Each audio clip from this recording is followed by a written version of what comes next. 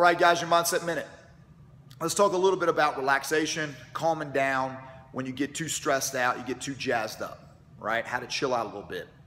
When we're younger, as kids, we're taught the 10-second rule. When you get angry, get too emotional. Hey, honey, count to 10, calm down, take a deep breath. There's some truth to that. The reason being is when we get really emotional, whether it be fear, love, hate, anger, whatever the case may be, we operate in an emotional side of our brain. It's not very logical.